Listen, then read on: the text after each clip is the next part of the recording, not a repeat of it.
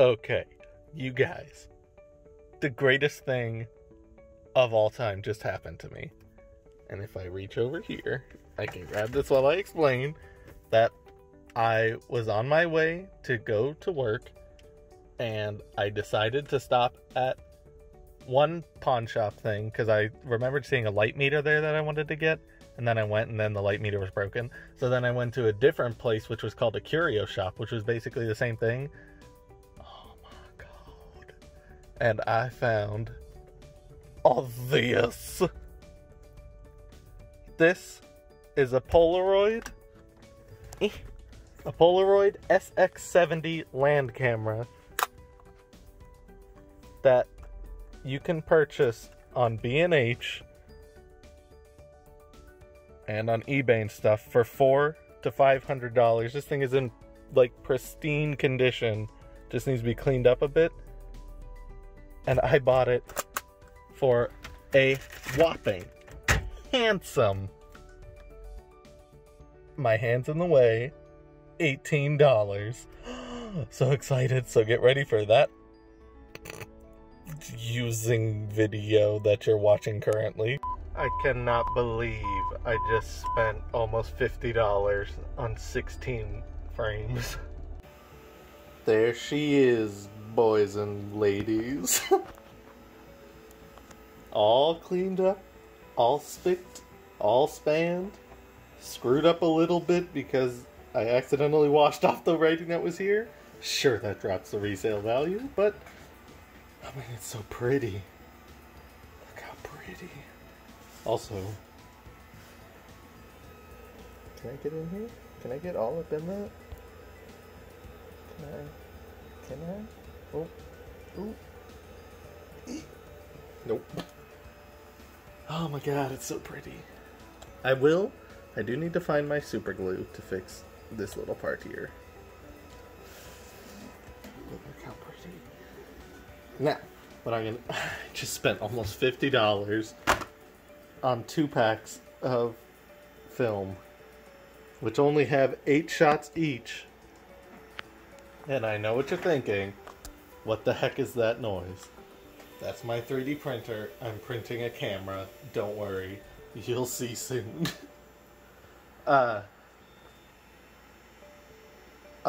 Also, this is 600 film, which this camera does not technically take.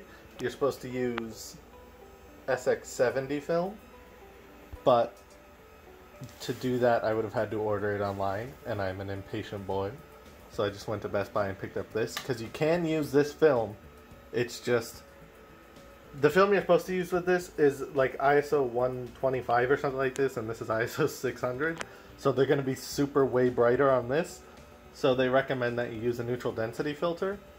But I could not find any videos showing what happens if you use it without the neutral density filter, which is why I bought 2 packs, because I'm going to be, when I take this out later, I'm going to be experimenting to see what exactly the difference is, because here you've got, there's a plane going overhead and it's very loud.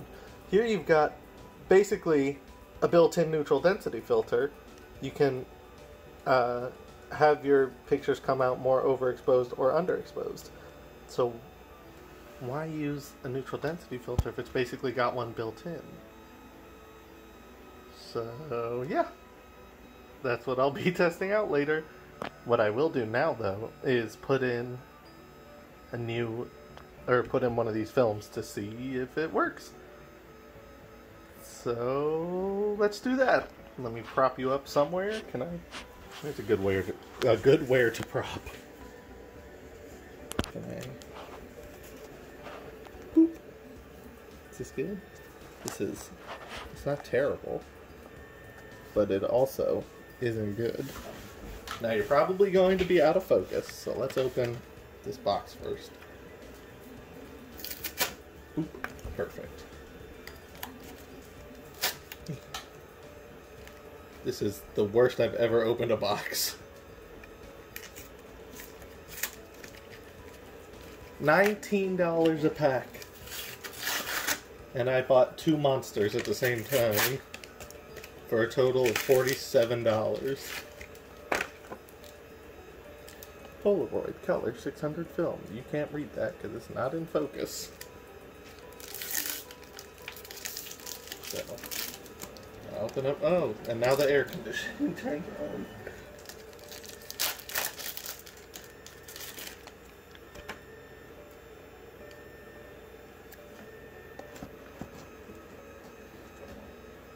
Shit. Perfect. The hunt for Bigfoot. I just dropped the other pack on my dog. So, insert this side up. Do not remove this dark slide. So, according to the local constables, what do? So you come over here, you press this, and then plop goes the outside. And there's a thing in here.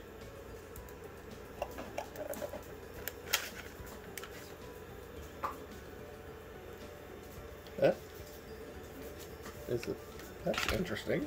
I have no idea when this was last shot. I just found it at a store. Or at like a curio shop. So hopefully this works. Slide in. Did it go in too far? Rollers look pretty clean. Oh! Oh, I felt it move. Oh! It works! The hunt for Bigfoot! I know you had the horrible view of that! Guys. This is freaking exciting. This is going up here with my other cameras. So, what I will do, I just gotta test it. I gotta test it. So I'm gonna take a picture of my dog. I guess. Take a picture of something. Let's just take a picture of the dog. Indoors, where there's not a lot of light. Surely I don't need a neutral density filter for this. So let me take a picture. Maya. Prepare to be achieved. Alright, you ready? Come on. Come move it. Wait, sit. Good girl. Stay. Now, let's see it print out, hopefully.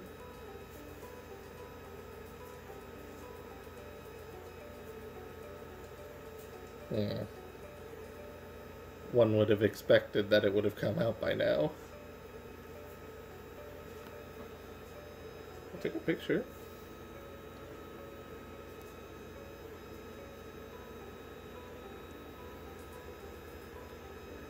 What if I... This is gonna freaking suck. Come on. Sit. Okay, something's clearly gone wrong. Oh! Or not? Why? Well, I wonder why I made that noise earlier. Well, I guess now we wait and watch in real time as the picture develops.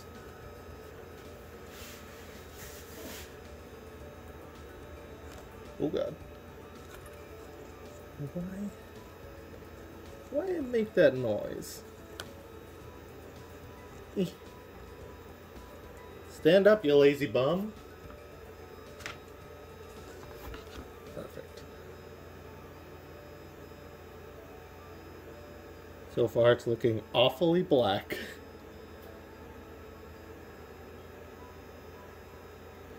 It does say that it's supposed to take 10 to 15 minutes to develop. So I guess I'll just plop back in when that's ready.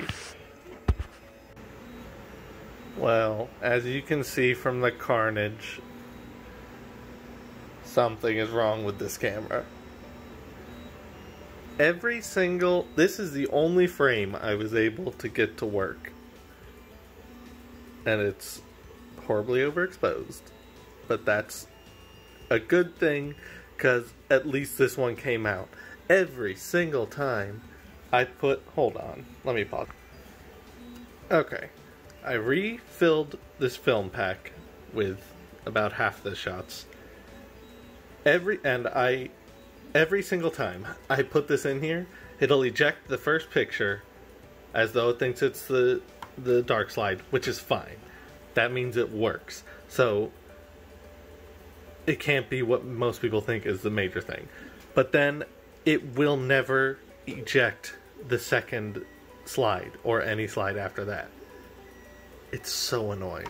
People think that there's this little piece in here. If I were to drop this, you can see in that back left corner there's like a little skinny piece of metal that's folded down. People say that that's the part that pushes out the film after it's been taken. It like pushes through this little slot out the thingamajig. Clearly that's not the broken part, because it keeps pushing out the top frame, thinking it's the dark slide, so it works. But people also think that it could be that this roller isn't sticky enough, which I guess, I mean, it just feels like a roller. I don't know. So maybe. And then people thought that maybe it's because this dark slide is usually super flat, which is why it comes out easily, and all these are kind of curved a little bit. But I shoved stuff under. I shoved the dark slide back in under, where is it? Like between the frames here. Can I focus? Whatever. Shoved it between the frames here to try and flatten them out so they'll come out easier, and it doesn't work. So I'll give you an example of what's doing. So, boom, and then this is gonna fall forward. Take this, plop it in there, squeeze it in, it's in, shut this, boom, first frame comes out like normal. Remove that, throw that over there, and take a picture. Nothing happens. The first time, every single time I click that, nothing comes on until, well, there it goes again, not doing it. Oh, there you go. And as you heard, the motor runs, the rollers spin to push out the new thing, but nothing comes out. I'm not blocking the part where the thing comes out.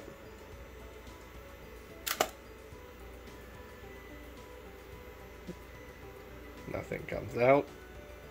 Oh, now it's in the locked stage. Nothing comes out.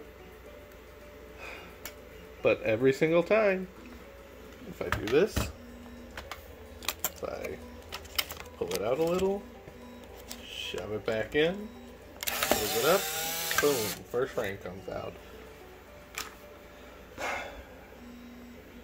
I don't understand. So at the risk, I mean, that was $18 down the drain for one overexposed picture.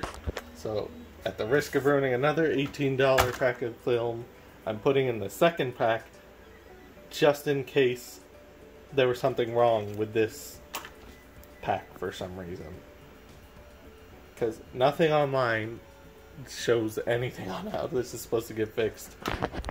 Maybe it's an issue with running 600 film instead of the SX-70 film. But really, I don't think that would be the issue, because they're the same size film and everything. It's just a higher ISO speed. So I'm going to shove in the other box now and hope that it works, and that it was just an issue with this one pack of film. Okay, new pack. I've gone ahead and sanded off those nubs, because apparently that helps.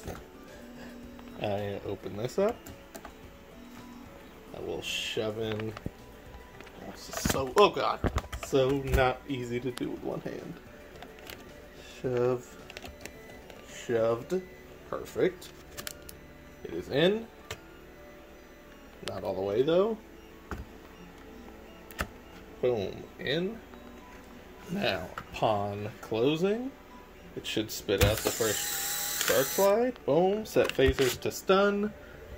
Excellent. Now, if you'll come with me. Beautiful. This was the subject of the first picture, or the only picture that I was able to get to work. So let me just make sure it's, whatchamacallit. Okay, boom. That's pretty much in focus. So now I take the shot. And of course nothing comes out. I don't know what to do. I think I fixed it. If I press this here button now, well, of course it's not going to do it on the first one, but if I press it again,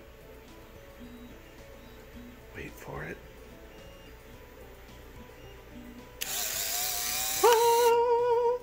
And that was the third one third including the dark slide I was able to get out.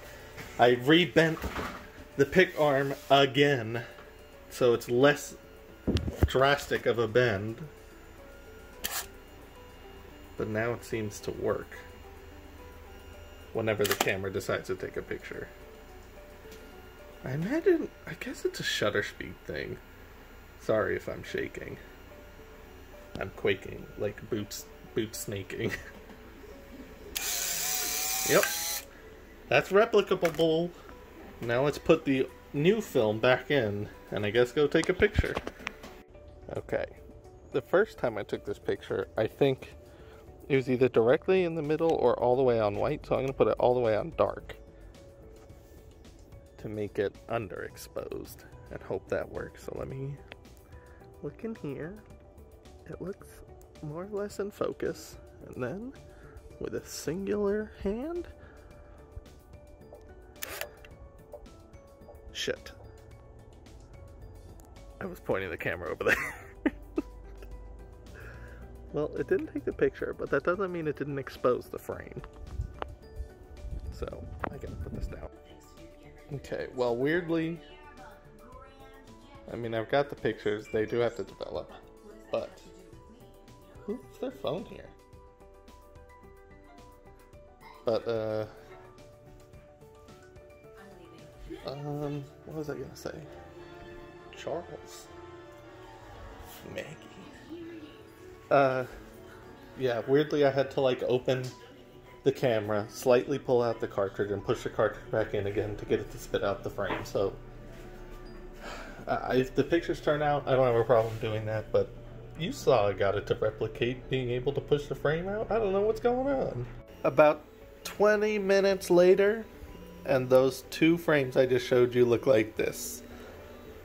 And I think I know why.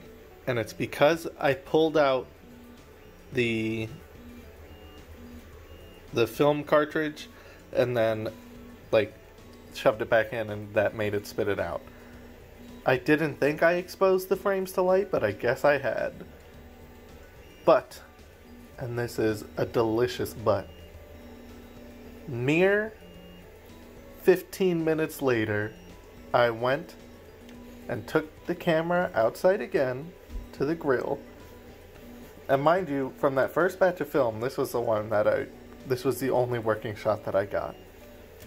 Second batch, I went out, everything worked perfect. It was gorgeous. I opened the camera, it hurt a lot. It's a very painful camera to open. I focused up, aimed right at my subject, pressed shutter, made the noise, spit out the thing perfectly. Spit it out perfectly. Walked inside, waited another 20 minutes, and boom! The result, of course, it's overblown. It's a bright-ass day outside, and this is ISO 600, and I didn't have the neutral density filter on. And I had it directly, oh, well, it's closed now. But I had the exposure wheel directly in the center, so not overexposing, not underexposing. And I got a freaking result! Spit it out perfectly. It's way less overexposed than the original one I took. This is perfect. This is good. This is a result. And that's Adam Savage. But this is a result. Which means I have 5 images left in this here beaut. Right? Yes, 8 minus 3 is 5. I have 5 images left in this here camera. and they will be spent. And it was a gigantic mess and waste of money. These are the two differences in the cartridges. The one on the left is the one that came in the camera already, which I assume takes SX-70 film. And this is the new 600 film canister. And they look, or cassette, whatever you want to call them. They look almost identical, color and stuff aside. And who knows if this one was even Polaroid. This could have been like Impossible film or something. What does that say? One empty pull. So yeah, I don't even know if this was Polaroid or not. But the point is, the camera seems to be working now. That's an old picture I took a long time ago. And I'm excited. Because now it's working. Look at that, it's a freaking... There's so much fidelity on that too. It's hard to get the camera to focus on it, but like there's way more. It's way sharper than I expected. But oh my boy, what a whirlwind. I'm thinking that if like this is very bright because it's super bright outside, but if I take the camera out and take shots, not at night, but getting close to night, that they should turn out fine, right? Right.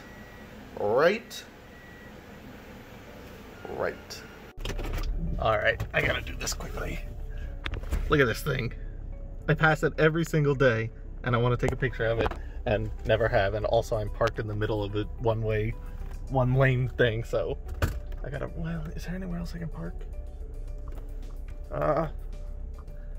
Doesn't much look like it. I don't know if I'm gonna be able to record myself doing this, so I'm just gonna run out and take a picture. That thing is impossible to shoot from every angle. It looks bad. So I think this is the one I took of that. And then this one I took of, well, they're kind of past it now, but it was the moon flanked on either side by those things. And yeah, that's what I did. And I have no idea if they'll turn out because it's doing that thing, it's doing a different thing now, where if I press the shutter, it takes a picture, or it makes the noise like it took a picture. You can hear the mirror slap and whatnot, and then the viewfinder goes dark, and then it does nothing. But if I hit the shutter again, then it says, okay, have a nice day, and spits the picture out. And that's what happened with both of those. I don't know if it's because I was shooting it at like a tilted angle, and I have to like shoot sort of straight on in order for it to not do that. Either way, it was very annoying. So I don't know if it took one, I don't know if it exposed the film once per double click, or if it exposed it twice per double click. It's difficult to know. So I guess I'll find out when and if these develop. But that's in like 20 minutes or something. I mean, after a couple minutes with the grill pictures that worked, you were able to see something show up on the thing. So hopefully something shows up on the thing. If not, screwed again. And I'll have 2 blank Polaroids out of the remaining 5, which means I have 3 left. And as you can see, it's sunset time now. I'll make sure to pick up again if I end up taking another picture. That hopefully works. Well, it's been about 10 minutes and nothing's even shown up on them, so I guess those 2 were screwed also, which is disheartening. I guess it could be that it's overexposed like a ton, which I would get for the moonshot since I was just pointing it directly at the sky. But the way I shot the rib thing, it had things in it that weren't very bright, so they should have at least, I'm the worst at this. Alright, I have 3 remaining pieces of film. And wait, when did I get here? Oh, I haven't gone as far as I thought I had yet. Never mind. What I'm gonna do is do that test that I said I was gonna do, where, well, it's not really exactly that test, but I'm just going to shoot it at this next shot. I'm gonna shoot directly in the center of the exposure wheel, then one far underexposed, one far overexposed. Did I say overexposed twice? You know what I mean. And I'll see what that does. Because if those two are just overexposed, but I shot those in the middle.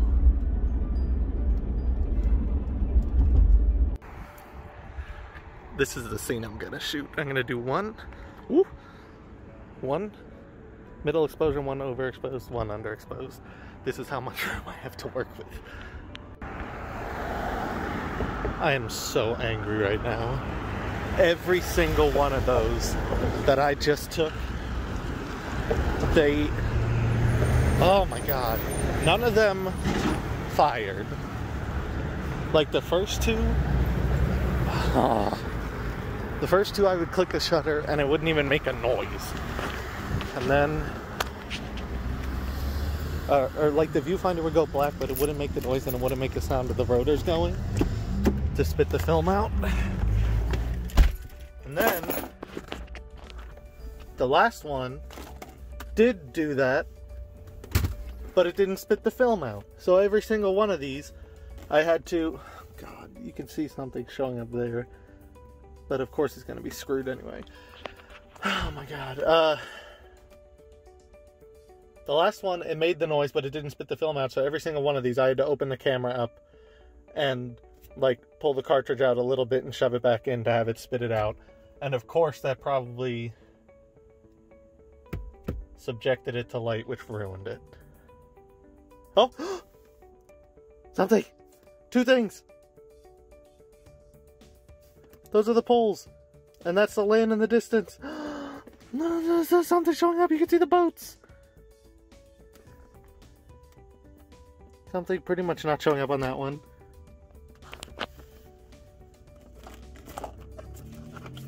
This, I think, is the last one I took, maybe? Maybe? No, of course, because I was pissed. Damn it, now I don't know which settings I used on which one. The first two, I just kept middle of the road. Of course I did. And then this one, who knows which one this one is. But this seems to be the only one that's coming out. This is so... Oh my god, it's a gorgeous camera.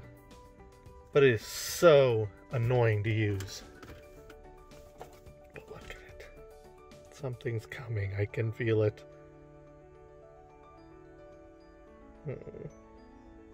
Let me give it time to... Oh, man.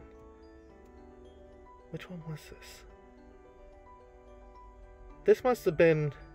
Yeah, because it's... This is pointed way down. This must be the last one that I took, where I set it on the guardrail. This is the one that I took the picture and it made the noise like it was going to spit it out, but then didn't spit it out. And then here, at the bottom here, is probably where a light leak happened when I pulled the thing out a little bit and shoved it back in so it could spit it out. And this one, I did change the exposure settings to make it a little darker. Huh. How much of an exposure setting change did I do? I hate this. I hate opening it up by pulling up on the viewfinder. That's why I said it was hard before to open it, because I was opening it from like pulling up this piece because I didn't want to pull it up by this because I saw somebody do that and it broke. And the exposure wheel in the center. I don't think I pushed it all. Maybe I did. I don't remember if I pushed it all the way over or just only a little bit over. But this one, for sure, I did underexpose, and it's the only one that came out.